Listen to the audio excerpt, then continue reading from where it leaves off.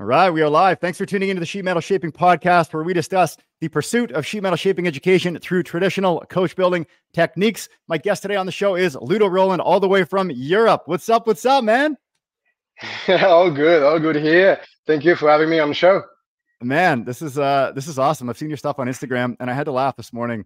Did you see the post? I saw the post. It was either you or Steve put up. Yeah. I mean, yeah, I was trying to prepare, to get prepared, to having everything set up for the podcast and not having issue with the technology. Yeah. And I work with other metal shapers, so obviously they were having a laugh at me. So. That's so funny. So today we're going to talk about the being a freelance coach builder. You are a freelance coach builder. I've never heard of this before, but I love the concept. You're like the James Bond of metalworking. You just swoop around Europe and build cool stuff. Tell the folks what a freelance coach builder actually is. Being a freelance, it's exactly like owning a shop and then being on your own, having a company, but without having a workshop. So I'm kind of a contractor. People contract me for a job. So before being a freelance, I've been an employee in different companies in different countries. Yeah, because I like to travel, I like to discover, and I'm really passionate about metal shaping. And I've known some people, and I said I'd like to be more free, because being an employee, you depend of a company, and it's very nice. I enjoy it, because you know that at the end of the month your pay gonna fall, and yeah, you're gonna be paid, and it's okay. But being on your own, you follow the good project. You can follow the good project, and you can, when you have the good contact, is cool. And so I've been traveling around Europe, following companies. Contact that I've made along my previous career. When did you get started doing cool this project? Yeah. It's very cool. I mean, it's very cool. There is a lot of work. There's tons of work. So you don't have to pick up the phone to look for work. It's just you have to be able to say no, because you have no holiday. When did you get started doing this type of work? Coach building, especially around 10 years ago. Yeah, 10 years ago. But more generally, metal work and what we call carrosserie in France. Yeah. 15 years ago. Before I started by doing truck construction. So I learned how to weld, how to fold sheet, all that kind of stuff. But I knew already I wanted to be a metal shaper. So it took me a while to acquire the base, the skills that are the base of our profession, I think, which is welding, developing profile, folding, and all that, grinding, all that kind of stuff. Yeah. And then I've been able to access at a restoration company and a restoration job. Yeah, around 10 years ago. So when you were a kid, were you always out there playing in the sandbox with different toys and like building sandcastles, or how did this evolve from when you were a kid to today? Actually, it's very funny. I'm from France, and I'm from a part of France that it's not at all. There is no culture of cars. I'm from the mountains, and so people like to do bikes and to run. So there isn't many company where I'm around. I'm from a woodworking family, so my father is a woodworker. And when I was young, I helped him make a soapbox, and I started to go around the village, because there is a lot of hill. Yeah. And I started to do soapbox like that, and I said, it could be cool to upgrade and to do better things. And yeah, from very young, I knew I wanted to build transport solution. I don't know if we can resume it like that, but yeah, building cars at the end. It is what it is. It is what it is. You must have had the most beautiful. You must have had the most beautiful soapbox in all of France. It was made. It was plywood, trash can wheel, and also so stuff like that. It was very sketchy, very Yeah. sketchy. But I said, we could upgrade, and then I upgraded. Yep. It was the first one in plywood, and then it was like a race.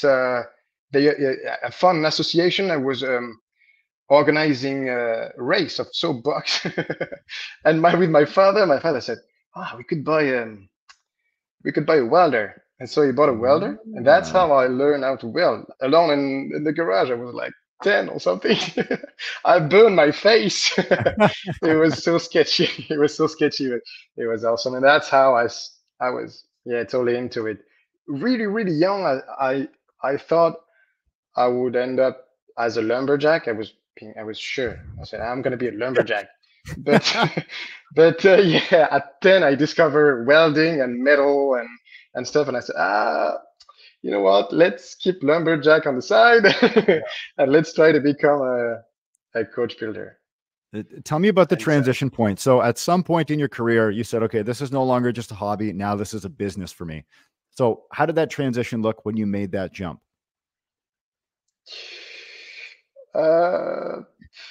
It's like I knew I have the chance that my father said to me, if you have to do something, do it at till the bottom. I mean, go for it.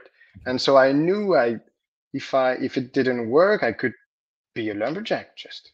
So I wasn't afraid. I wasn't afraid. I was like, I'm gonna try. What does it cost me? I'm just gonna try. Yeah. And so in France we have an associate. It's kind of a school. It's work like a school, but it's an association for preserving the old profession in artisanal. I don't know if I say it right. Yep. Artisanal professions, Mhm. or in metal shaping. I mean, it's one of them. And I said, I could go there, and I just went there, and I learned. I'm someone that I'm very curious. I like to learn stuff, but if I'm not really passionate, I really go over it and I go over. But metal shaping is the only thing that growing up I became more and more passionate about, because more I learn, and funnier is it, and funnier it is. So I said, oh, that's awesome, and my passion grown in, because more you learn and more capacity you acquired, and the possibilities became endless. I mean, the only limit is your imagination, because you're able to in 3D to make whatever you want. And Yeah. Isn't it neat when you it's walk into really a shop and you see a pile of metal sitting there and you're like, that could be an Aston Martin, that could be a Ferrari, that could be a Mercedes Benz, that could be anything you want, right? If you just put in the time. exactly. When I actually, it was the the favorite sentence of the head of the designer where I used to work in Italy. Mhm. Every time a client was visiting the workshop, he brought them first. He brought them always. He brought them first to the sheet rack. He said, "Okay, your car is somewhere here." And it was his favorite sentence. We were like, we were working. It was like, here we go again. Look at him. Look at him. He's gonna say it. So yeah, That's funny. yeah. It's awesome. Where did you acquire the skills to do what you do? Uh, I think I've. How can I say? I started on my own, like trying to do stuff with a hammer and dolly, and the problem is at the beginning when you start metal shaping, you don't do big piece. It's oftenly small parts, and Yeah. it doesn't really look good. And some of my friends were a carpenter or woodworker, and wood is hot. Wood smell good, and they were like building houses. And I was doing my little patches in steel. I'm like, what am I doing? At the beginning, you have some doubt, but you see I saw the potential. I mean, there is people able to build. I always had in mind 30s car like Figoni and Fallaci, Delays Mm, with big, like huge wings. yeah. I was like, this is possible. It must be possible somehow. So it's true that passed a lot of time on my own, just experimenting. And at the beginning, it doesn't look very good. And when I was in a city in Tours when I was 18, and I really pushed into someone that today I'm happy to be able to call him my mentor. Can you, if you can't hire me, can I come in the evening just to do stuff? He said, okay, if you want to come in the evening, okay, but you can't work on cars because I'm for the insurance and stuff. So if you want to do things, okay, but it's experimentation, and for you, I'll give you subject to try. And that's how it began. I was working during the day, and in the evening, I was going on this other workshop in Tours, and I was all the evening doing stuff, and slowly it come, and at the end, I mean, it's the passion that keeps you going. I mean, I like it. It's true. How much did you learn in person versus what you could have maybe learned online through YouTube or through books or through other resources? Well, I have to say, YouTube always frustrated me. I always liked it because I was watching videos, and there is a lot of amazing content that these people. I mean, I grew up watching Ron Covell's video, and you see him doing stuff, and it kind of, I mean, it's so easy when it's him doing it. You're like, that's impossible, mate. And so you try to reproduce it. What does he have? What does he has that I don't? And you try to understand, and sometimes you pass some time experimenting. And when I was going to this shop on the evening, my friend was telling me, yeah, and what's the problem here? I said, I don't know. I can't get this right. I said, and it give you the little hint, the little advice that unlock you the part of the reflection you couldn't get at, and you're like, ooh. And actually, it's not about the end. It's all the mindset and the reflection, and that unlocked. So it's sometimes, I think it's 70%, 80% of experimenting on my own. And this is insane how a little hint, a little advice can unlock you a lot of possibility, and also allow you to experiment further. Because even with the best advice, you have to try it. Oh, I can see I'm 20% there. And so you try again, you wheel, or you hammer, or you weld, and it went, and it come. That's, I mean, for me, this is what it is. What was the most frustrating part of that learning process? Englishwheel, without any doubt. Englishwheel.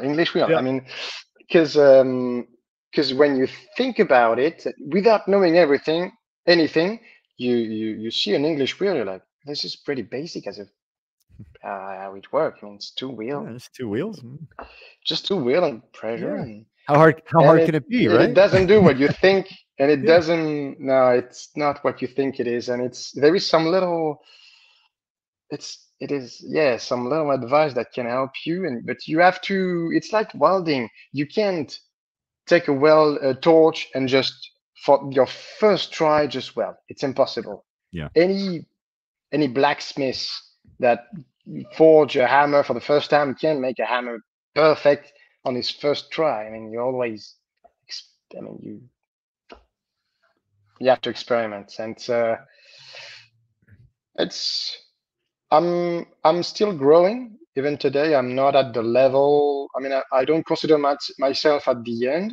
I think I'm all right, but there is plenty of stuff to keep learning, because by traveling, I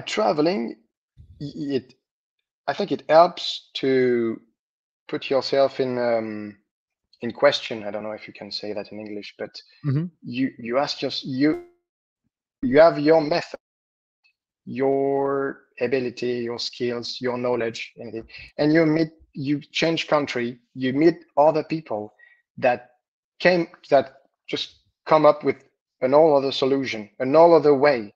You're like, oh, how is that possible?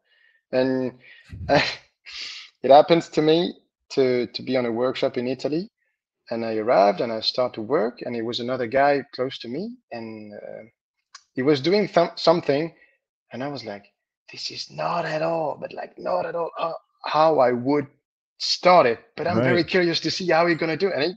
And he did the job perfectly all right. And I said, whoa. And Yeah. you talk to him, you're like, but why do you do it this way? How do you start this way? And you learn stuff from the other. Actually, I think it's about stealing knowledge.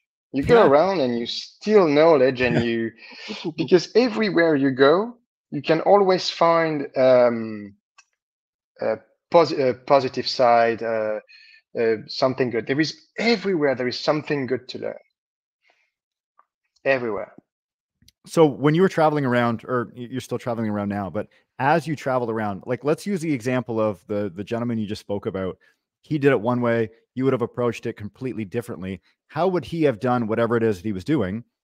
And how would you have done that in the same process? The Italians, first, the Italians like the power hammer. Right. They have these what they call the maglio. It's Maglio. like the maglio is like a huge sledgehammer on a machine, and it's huge and it's very noisy. Yeah. It's not like a pettingle, but it's a power hammer at the end. Yeah. And so they work with that thing, and they don't like, and they also work a lot with hard bugs. There's not too much. You don't see a lot of section bugs in Italy. This is a lot of hard bugs, and they don't like to weld. Do something in one piece. One piece. It will be one piece. And when they would do something in one piece, I would put a weld in the middle to be, I don't know, to not having too much metal to move, because sometimes it imply a lot of shrinking, a lot of stretching, and you're like asking a lot to the metal.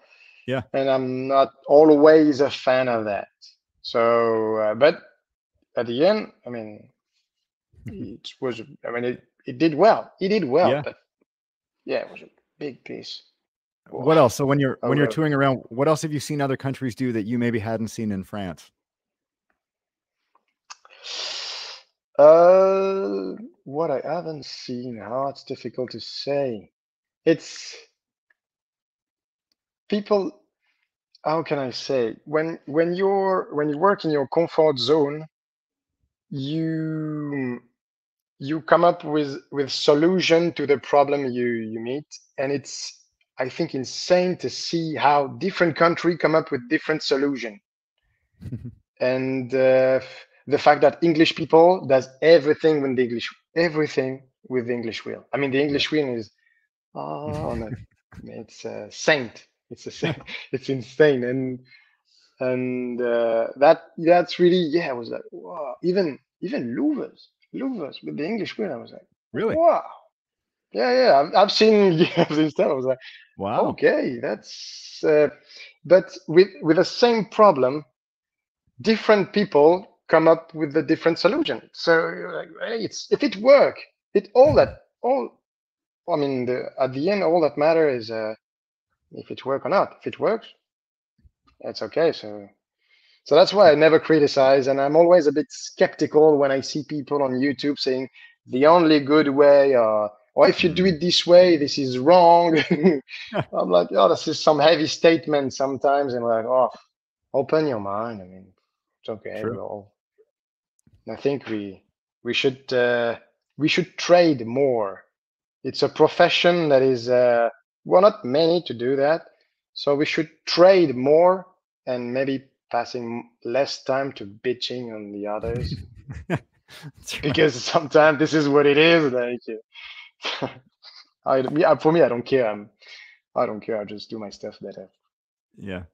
Over time, do you think you'd prefer to stay in one shop eventually, like back in your home base, or do you prefer to do the traveling thing so that you can continue to acquire the skills and the way that other people do it? That's a very good question. I enjoy traveling, but it's like everything. It has its negative side and its positive side. I've I've met a lot of people. Yeah. I mean, really awesome. I've learned a lot of stuff. I'm really happy too. I've worked on a very good project that I've worked on them because I was in the good place in the good moment. And I'm like, whoa, oh, that's very cool. Not that I'm better than another one, but I'm here, so I can do it. Yeah. So Yeah. that was fun. But obviously, it's a life where you're always on the road. I mean, I don't do small period. I mean, I'll always do a minimum 3 months at Yeah. least. So, but you're a lot of time out of your hometown, and you're always around working a lot. So it's very cool. But I start to feel the need to maybe settle, or actually maybe um, finding a transition, because uh, when you are 25, um, eating a pizza in front of the washing machine, but when you're doing your washing machine under the rain in winter, a Sunday evening, it's Uh-huh. fun because it's adventure. When you go a bit later in your life, you're like, "Oh, maybe you're eating your pizza in front of the washing machine, like, because you live in hotels, or yeah, it depends. It depends on the company or where I am. Sometimes I live in people's house. I can Mhm. find Airbnb or stuff, but sometimes no. I live in a hotel, and yeah, you have Yeah. to. So it's not always easy, but I enjoyed it, and I speak in the past, but I still do it a little bit. I Yeah. like to settle a little bit because I just came back here in Belgium, and I actually quite enjoy working in Belgium because I Mm. work with other metal shaper. I'm not alone, and I'm not ready to open a workshop in the mountains. No, I'm not ready for that. Even though it's a good way to start your own shop, being freelance, because you acquire knowledge, experience, contacts, Yeah. and all the benefits that you do. I mean, the money that you can acquire. I've put it in tools. I've bought Mm. an echo, the pullmax, and everything to Nice. prepare myself to set up a workshop. But if I set up a workshop, I will be alone in a workshop, and I'm used to going around, and I'm not exactly ready to open a workshop Yeah. alone in the mountains So and you're more looking of a for clients and managing my clients and stuff. yeah. Are you more of a people person, extroverted, or are you more introverted, work by yourself? No, I'm more of a people person Yeah. because you oftenly I had to work in team, and so you arrive in a new workshop with new people, new culture, and you have to adapt, and that is awesome for also for actually adapting, because you have to do the job at the end. Whatever tool they have, whatever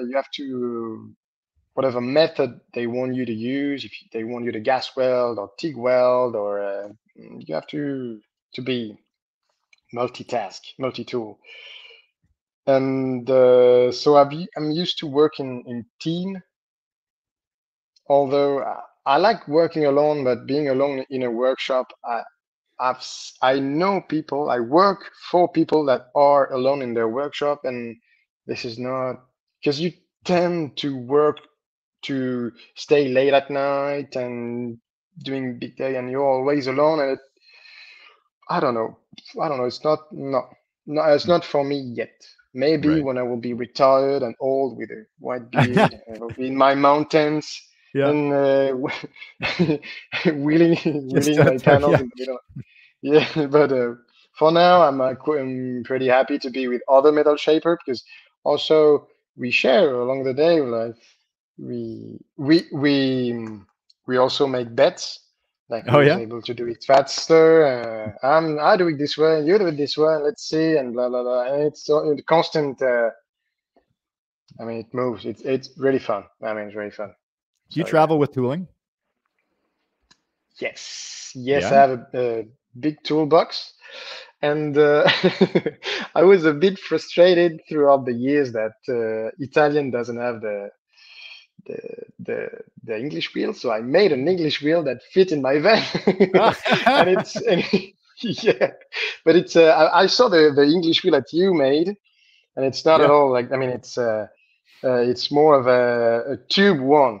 It's Yep. a tube thing, and it fit in my van. So every time I arrived in Italy and I go back there, I arrive and I unpack my thing and like, oh, you brought that back.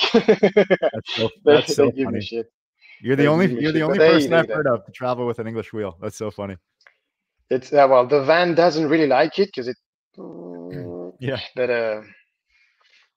yeah, it's funny. I brought it here in Belgium, and I adapted the wheel. I get rid of the top wheel to put a rubber wheel. Hmm. It's a it's a trolley wheel that I've adapted, Yeah. and I work with some some Englishmen, and they are having a lot of fun watching me with my English wheel, the trolley wheel. So they baptized the wheel the trolley. And so yeah, they are giving me shit all day, but lately they all have used it. So so now I Oh. said, "Oh, look at you! You're opening your mind." So yeah, it's funny. It's so funny. We have so much fun in the workshop. There is nobody's taking himself seriously. It's all fun. It's all fun. But I made two Englishmen using three Englishmen using a rubber wheel. Oh, how Yes. about that? Interesting. Yeah, I What do like you it work? to. Go ahead. Yeah. I like it to bend, to use it to bend Yeah. sometimes when I mean, I found it interesting. Yeah, more than the air chamber that you put on the top wheel Hmm. because it mark a little bit. I'm being, a bit precise, but I can have a wheel, so I just made a trolley wheel. I said, Yeah. "Oh, if I I love can it. be a bit precise, it's cool." Yeah. What are you working on these days? I know you have some secret projects that you can't talk about, but for the ones that you can, because you're James Bond, right? You're James Bond. So You're James Bond. for the ones that you can talk Oh, about, or the generalities of coach building, what are you working on these days? these days, I've switched. I've a bit let prototyping because I do both prototypes and restoration. Hmm. And I've put prototype a bit aside, and now I'm more on restoration. I work at Atelier Hugo. It's a quite new workshop in Belgium, and I'm working on a Ciara. I've never worked on a Ciara before, and it's a very small car. It raced the Mid Emilia. I don't want to say the year because I'm not sure. I don't want I don't want to say I don't want to say something wrong. But yeah, it's a small car, aluminum body, and I'm doing right now the body. I'd like to post more on Instagram, but I don't like to post unfinished thing like a bit sketchy. I'd like things to be quite nice and finished. Like I'm going to the bottom of it. Like we can see that I go to the bottom of it. So yeah, soon I will post more picture. But yeah, right now I'm making panels right now. Yeah. How long does it take to restore a car like this? I haven't started it. I haven't started it, but right now almost all the panels are made. I kept some. I did metal finishing on. I mean, it's quite the usual scenario. Usually, you keep the middle. What is the catwalk and what? Yeah, the reverse, Mhm. the top parts. Usually, they're good. This is the Mhm. bottom parts that usually take the rust or the corrosion. So I'm doing basically all the what we in French we call it the belt of the car. So all around the car, I keep the top parts and I do all Mhm. around. And right now uh, I'm at I'm at almost 300 hours. and it's difficult to estimate, but I think I will be at good point. Usually it's the pre-assembly work that takes where there is some unexpected things, but ready to do the pre-assembly work, I think 400, 500 hours. Yeah, it's a big window, but yeah, Yeah. 500, I think. Yeah. And are you working on this car alone, or is there other people on this one with you? Yeah, no, I'm alone. I'm alone. I haven't done the chassis. Chassis was made, but I have to do all the panel work, Yeah. You have to the fun part. So make it beautiful, right? yeah. This is also the fun part of being freelance is that when you arrive in company, they prepare everything for you. So the car is already disassembled, is already on the jig and ready to work on. The client has already agreed on the price, so you haven't managed anything. So you just arrive and you hit on, and you can do the panel work. And this is the nice part. So I'm dealing with the clients and everything is. Sometimes it's a lot of other work aside. So I'd like to keep the fun part. I'm like a child.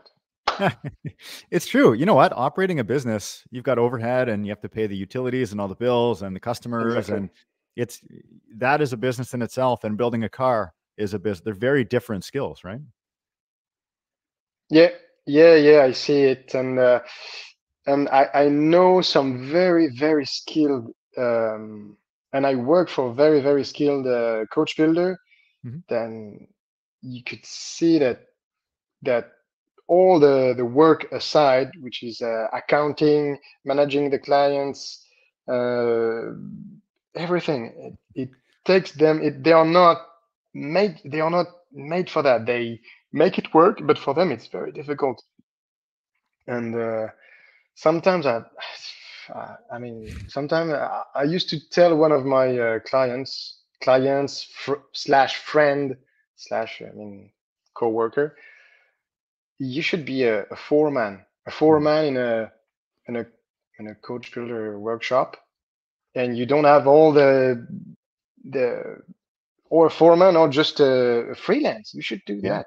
Yeah. When you have a family, it's not easy.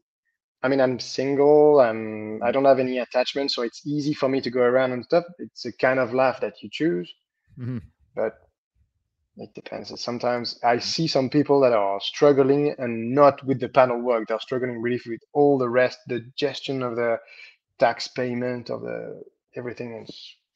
It's taking them a lot of their energy, and you find it and it take off the fun. They can't have fun in metal shaping anymore because they are too much thing in their head, and you're like, oh, that's such a shame. Such a shame. And I don't want to fall in that. Yeah. No. What other types of cars have you worked on in the past to get you to the point that, you're very proficient at what you do? I don't know. I've worked on a lot of stuff, a lot of Italian car, I have to say. But I had the chance to work on when I was in Italy. I had the chance to work on different restoration projects. What can I? There is many, and I can't choose one. It's difficult, but yeah, I remember doing an Espada, and it was not a lot of shape, and an Espada, and the Lamborghini Espada, not a lot of shape. This is almost straight, but this is what is complicated.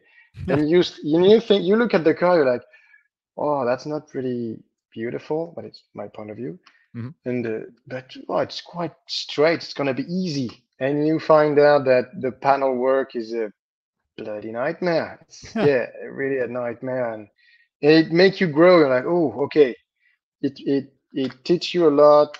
I mean, I don't come from smash and repairs, so some of the thin panel work, alignment and stuff for me was difficult at the beginning. And this is the kind of car that made me grow a lot. Like, oh, that's straight. Yeah, typical Bertone.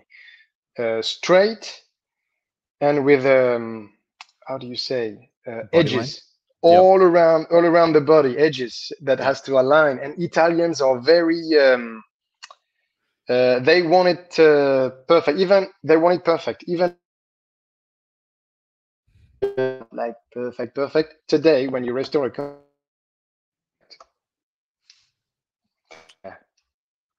also, but also area when I used to work in another company, not in Italy. I was doing prototype, and I had the chance to work on the bespoke Rolls Royce. Oh. And it was it was quite something, very stressful. Also, panel the Rolls Royce, there isn't many shape. It's huge. It's 6 meters of car. Yeah, it's huge. Isn't it interesting when you compare something like an earlier Ferrari to, you know, a large Rolls Royce? Like there's twice the car there to work on, right? Oh yeah.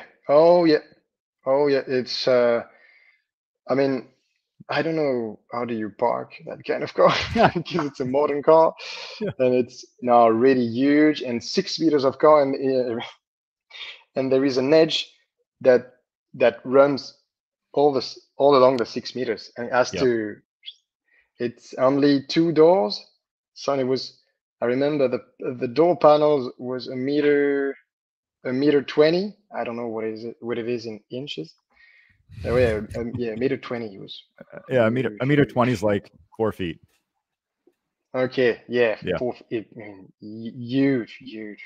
To metal finish, to having the line at run, it was a nightmare. And Rolls Royce, they have this particularity. They want their panel work to be really precise. So they have when they design the car, they design it. They come up with a 3D, and so they made a buck.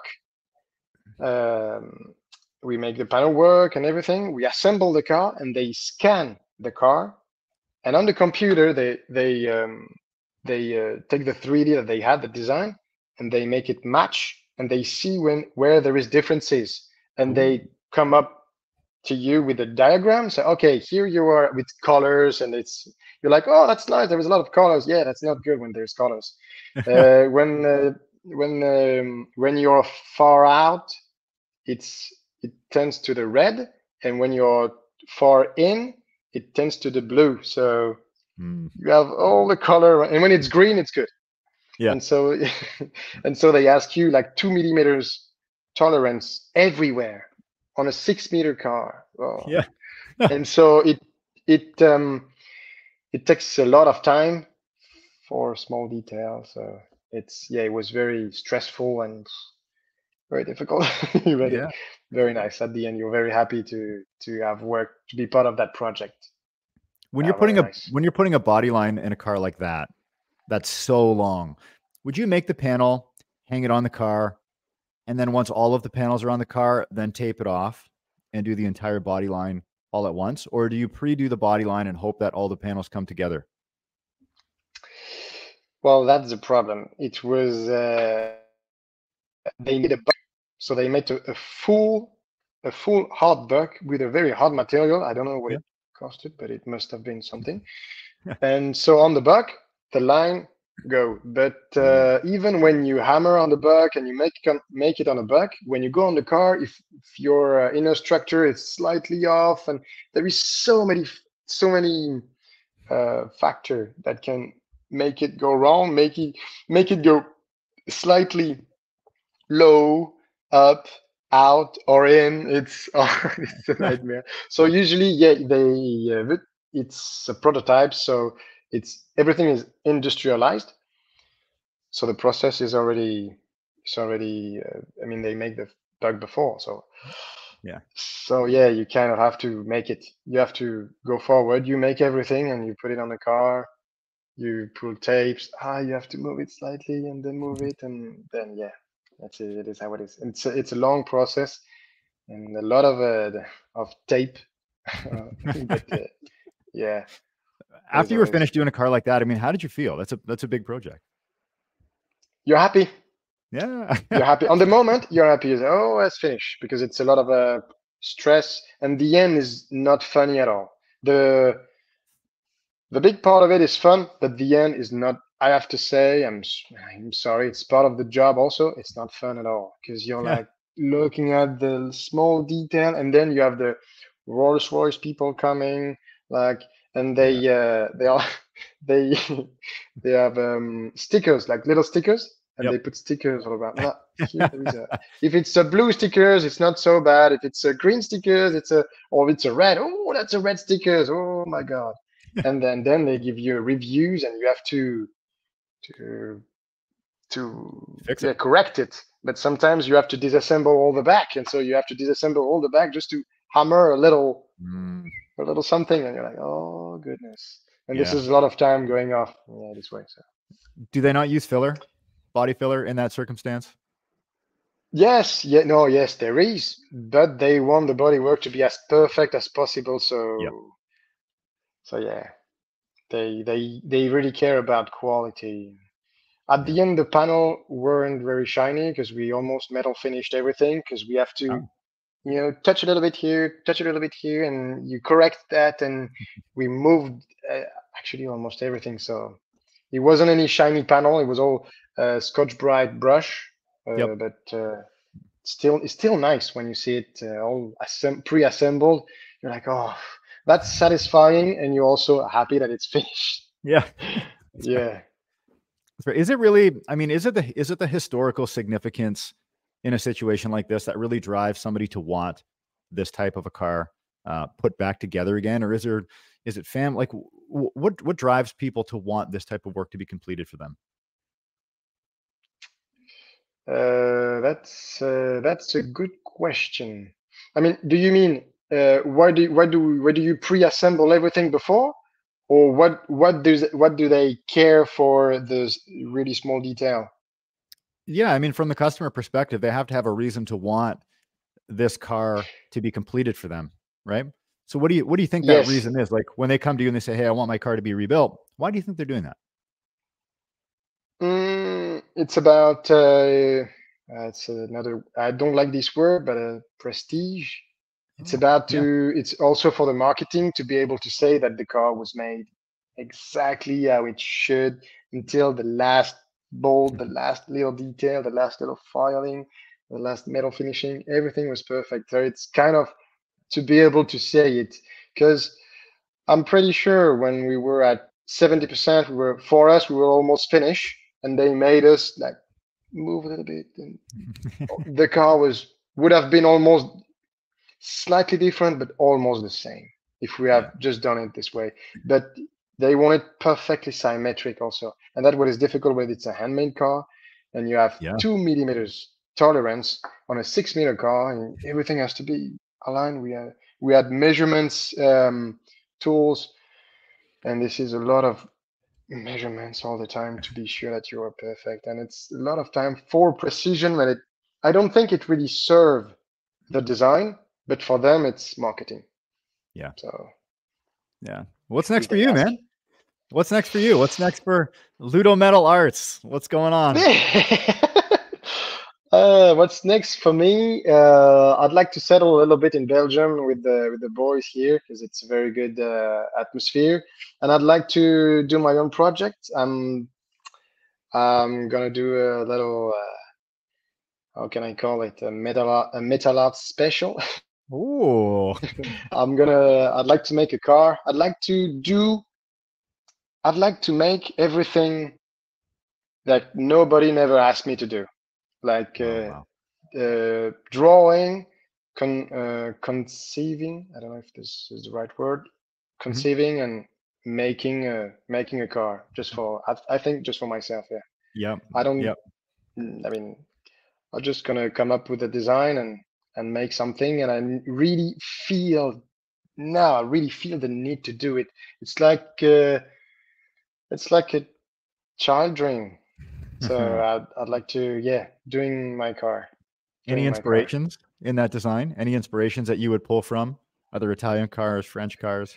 I believe on the design, the exterior would be. I think it will be like kind of Italian like, but maybe a little bit like English also.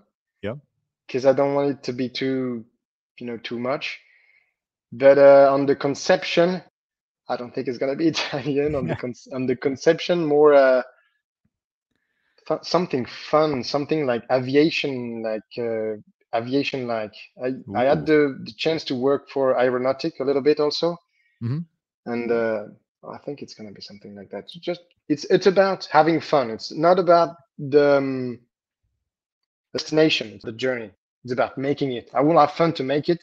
Maybe when I will have it done, I will say, yeah, put it in the angle. Probably, because it's about having fun. Because if you lose the passion, just you shouldn't do it. Yeah. No. Yeah. Well, man, speaking of fun, this has been so much fun. Just to have you here on the show today, to spend the last 45 minutes or so together has been amazing. Two things that I really took from the episode. One is your sincerity. You can just tell that you're a genuinely good person. You're a kind soul. You're happy. You're fun to be around. That's amazing. And also your willingness to learn. It's spectacular. Touring around the country and seeing all the things that you've seen and absorbing what you've been able to absorb is truly fantastic. So from this side of the mic, from me to you, thank you so much for being on the show. Where can people find out more about you? Well, I'm quite shy. I operate in the shadow, but yeah, I have an Instagram at Ludo Metal Arts, all attached. And yeah, I don't post a lot, but I try to work on that in the future. Yeah, and the most important, I think, is to inspire people. I hope I inspire some people, and yeah, hope it gives the wish for some people to start this profession, because it's cool. It's cool. Amazing. There you have it. Ludo Rolland. Thanks for tuning into the Sheet Metal Shaping Podcast. Don't forget to like, share, follow, and subscribe, and we will see you on the next episode.